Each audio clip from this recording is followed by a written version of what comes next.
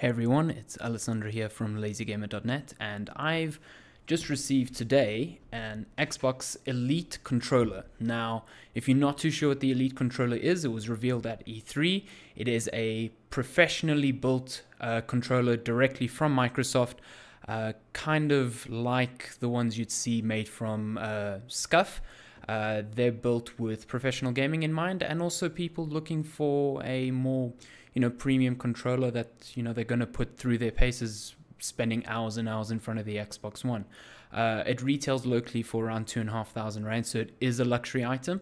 And I'm going to be reviewing it for the next few weeks, but considering they're not even in the country yet, some of you might have seen them at Rage, I thought I'd just unbox it and kind of let you see what you get for that amount of money. So it's a really big box, firstly, and before we get into that, let's just show you what else is in the box. You've got some user manuals, blah blah blah,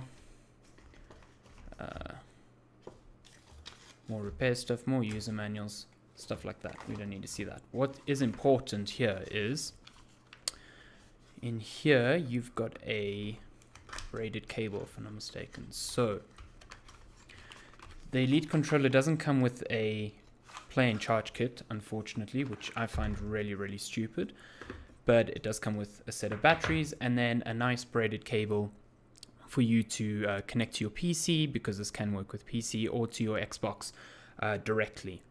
And it is really nicely braided, so it's not going to frail or actually break anytime soon, so that's cool. But getting that out the way, we have the controller itself. So it comes with a really nice carry case, fabric carry case that is actually really hard as well. So when you're transporting the controller around to like competitions, or you're just taking it to a friend's house or something, it's going to be protected. It's also got a really cool premium look to it, so that's cool. Open it up and we get the controller itself. Now the controller itself is very muted. There's no colored face buttons here. They're all just black and gray. And the controller itself is just a nice black with a nice chrome finish there. It is a little bit heavy. It's heavier than a normal Xbox controller, I'd say, easily. But from the get-go, just holding this thing is way better than a normal Xbox controller. It's got texture grips on the side here and a nice rubber finish, which just feel amazing. So just holding it in my hands already way better. The biggest change you can see just from the front here, firstly this button here, which is a 1-2 button. It's basically, you can store 2 profiles on the controller, specific to whatever games, and instead of going into the software itself to change between them, you just flick that button. You can have many other profiles saved in the software itself, but the controller only holds 2 at a time, which is really cool. And then obviously the D-pad has been replaced by this really weird disc looking thing, which apparently is supposed to increase your accuracy in fighting games, because you can pull off diagonal moves really easily, and just in general your direction is better. The cool thing about this and about the controller as a whole is that it can be replaced. So I can just pop that off. It's all magnetic, on, off, and then as you can see here in the case, I've got all sorts of extras here. So I've got the normal D-pad, which I can then pop out, pop on there, and that's it. It's working. Also in the case here, right now I've got normal concave thumbsticks here. I can replace them. Again, also magnetic. Really easy to put on and off. But when it's on, it doesn't feel flimsy or loose, so that's really good. But it does pop right off there, and if I want, I can get a convex thumbstick with also a longer neck, so that's got a longer distance up from the actual thumbstick there, so that's nice. I know there's convex ones for each, and then longer concave ones as well for each, so you've got a nice bit of options there. And then the real meat on the controller. So you've got 4 paddle buttons on the back here. these can be, using the software on the Xbox One, mapped to whatever function you want. So I can put A there, I can put B there, I can set them to be my bumpers so that when I'm playing Forza, I change gears using the paddles instead of actually pressing there. I can use it for jump in Call of Duty or in Halo 5, anything like that. Also, these, if I don't want to be using them on a game,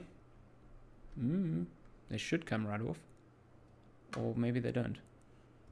Maybe there's a release.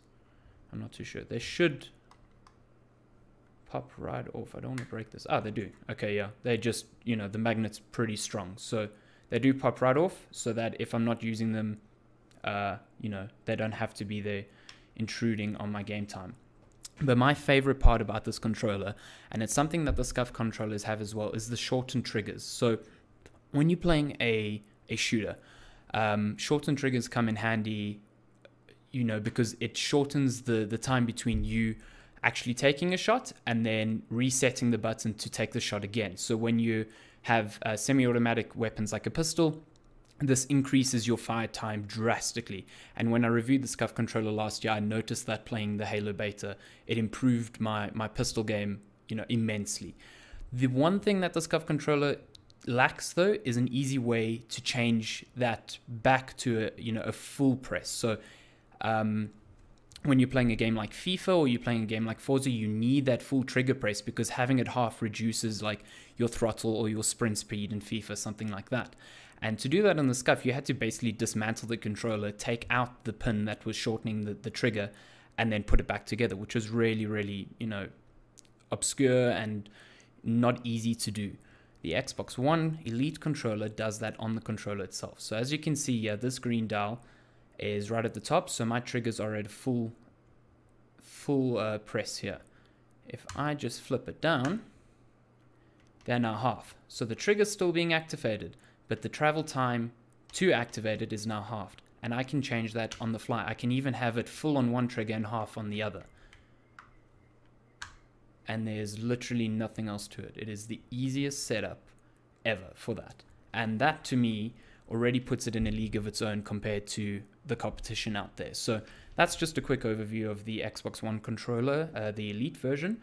It should be in the country. It should have been here this month. I think it's only coming next month now. Something happened to that. But it is a very, very premium controller, very expensive controller. But again, just from feeling it here, immensely premium feel. Really nice so far. But I'm going to put it through its paces. I'm going to be playing some Halo, some Forza, some Rise of the Tomb Raider, you know, just for casual, you know, other non-professional games, and just see if it really is something that professionals should get, or if it's an accessory that you should probably consider if you're spending lots of time in front of your Xbox One. So yeah, keep it locked to lazygamer.net.